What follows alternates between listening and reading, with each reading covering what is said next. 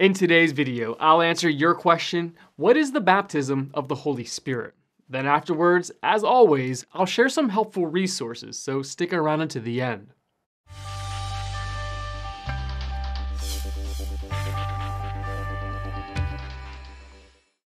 The baptism of the Holy Spirit may be defined as that work whereby the Spirit of God places the believer into union with Christ and into union with other believers in the body of Christ at the moment of salvation.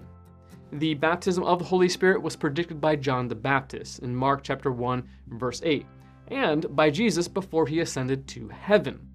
For John baptized with water, but in a few days you will be baptized with the Holy Spirit. Acts chapter 1, verse 5. This promise was fulfilled on the day of Pentecost for the first time. People were permanently indwelt by the Holy Spirit, and the church had begun. 1 Corinthians chapter 12, verses 12 through 13 is the central passage in the Bible regarding the baptism of the Holy Spirit.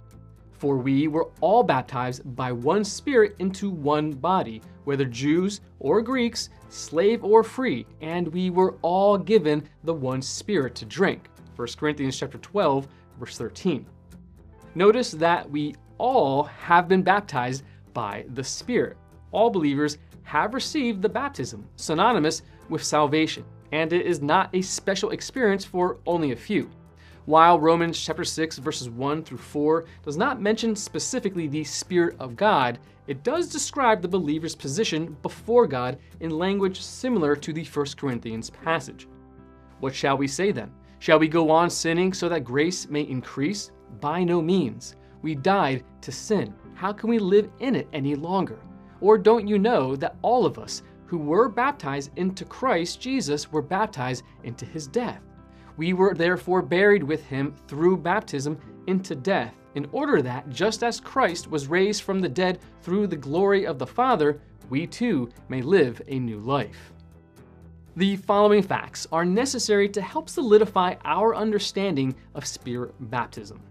First, 1 Corinthians chapter 12, verse 13 clearly states that all have been baptized, just as all been given the Spirit to drink, the indwelling of the Spirit.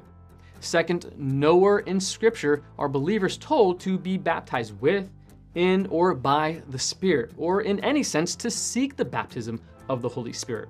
This indicates that all believers have had this experience. Third, Ephesians chapter 4, verse 5 seems to refer to Spirit baptism. If this is the case, Spirit baptism is the reality for every believer, just as one faith and one Father are.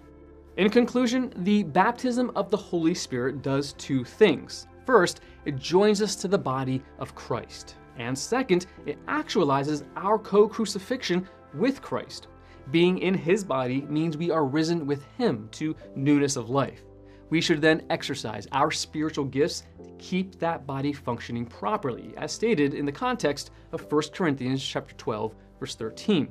Experiencing the one Spirit baptism serves as the basis for keeping the unity of the church, as in the context of Ephesians chapter 4, verse 5.